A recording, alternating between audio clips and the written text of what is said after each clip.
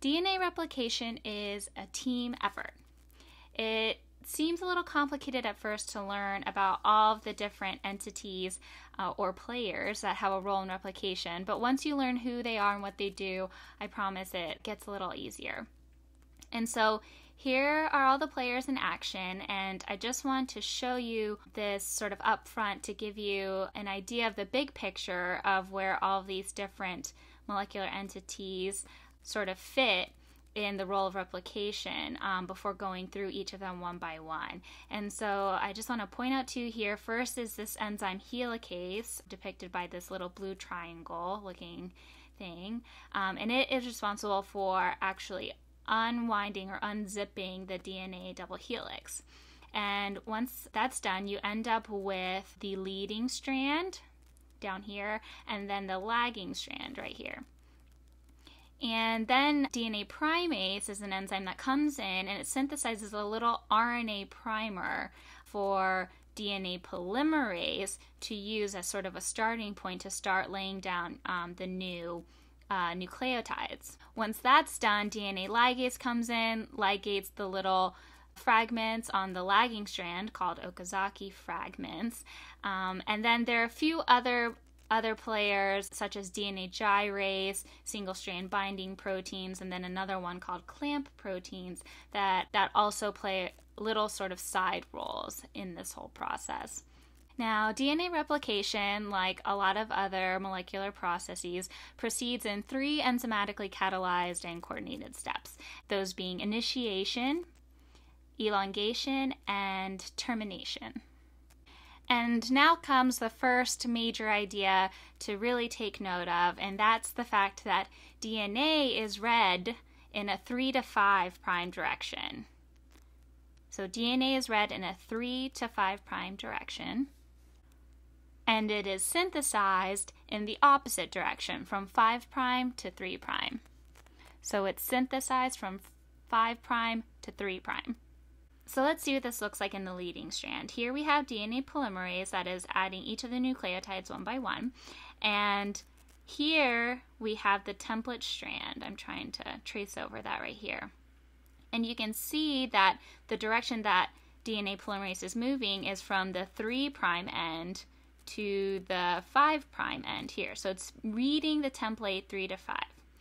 And you can see that the new strand that is being synthesized in the opposite direction. It is being synthesized from 5 prime to the 3 prime end. And this often gets confused, and so it's a favorite concept to be tested. And the way I like to remember it is if you were to draw out some numbers, say from 1 to 5, you would naturally read it in the direction of 3 to 5. So if you just remember that DNA is read 3 to 5, then you'll remember that the synthesis has to happen in the opposite direction from 5 to 3. So now that we've got that down, we can move on and talk about initiation first. So replication begins at specific locations in the genome, and those are called origins of replication. So this here would be, say, draw it out here, an origin of replication.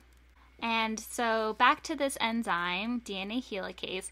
Well, helicase breaks the hydrogen bonds holding the 2 DNA strands together and unwinds this helix.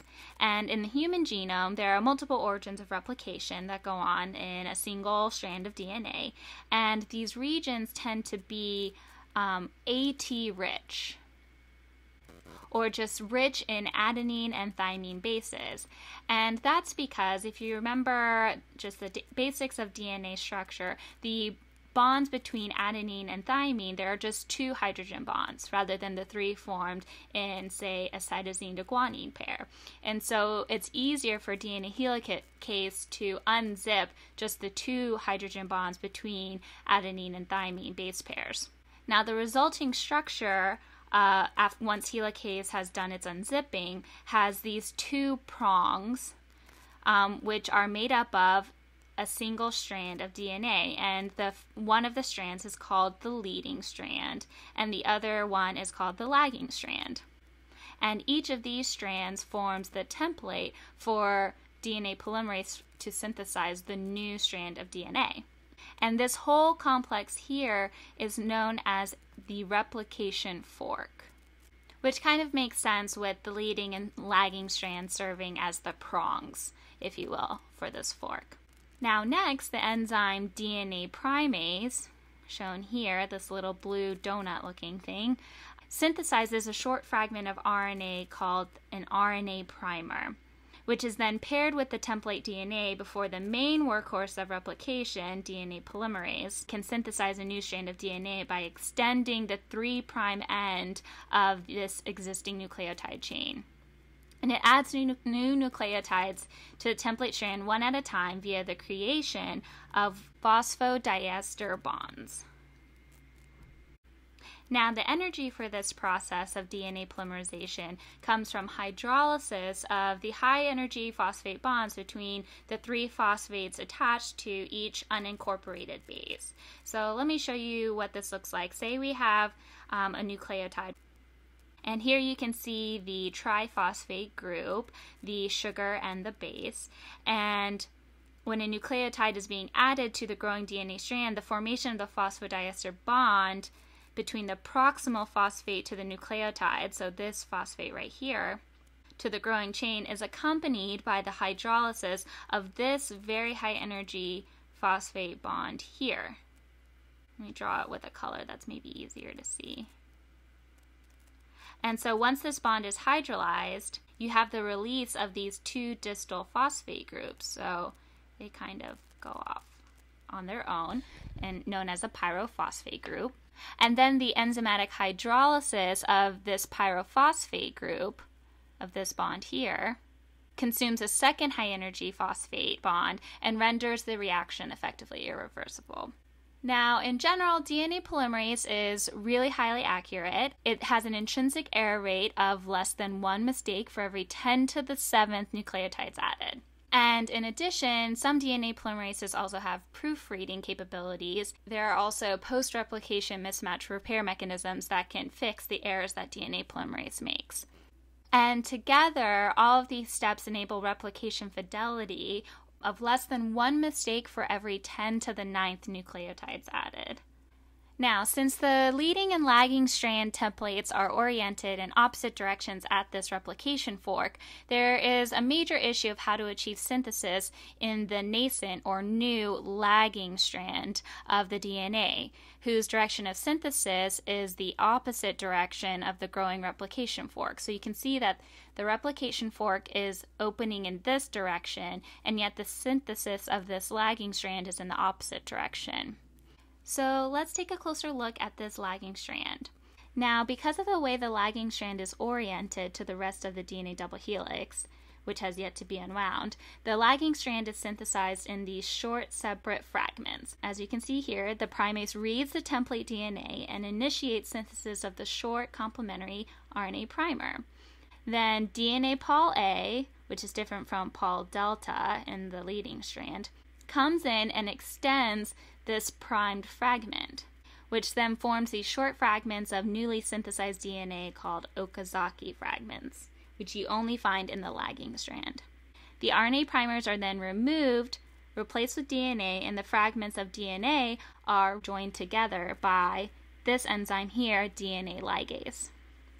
Now, let's move on to the other sort of special teams players in replication. The first being DNA gyrase here, which is a type of topoisomerase. As helicase unwinds the DNA at the replication fork, the DNA up ahead is forced to rotate, and this process results in a buildup of twists in the DNA head. The buildup forms this torsional resistance, this twisting resistance that would eventually halt the progress of this replication fork. And that's where DNA gyrase comes into play. DNA gyrase comes into play. This enzyme temporarily breaks the strands of DNA, which relieves the tension in the supercoils, and it achieves this by adding negative supercoils to the DNA helix. Now, another set of special teams players are the single-strand binding proteins. Once helicase has unwound the double helix, bare single-stranded DNA tends to fold back on itself, forming secondary structures. And these structures can interfere with the movement of DNA polymerase. To prevent this, single-strand binding proteins bind to the unwound DNA until the second strand is synthesized.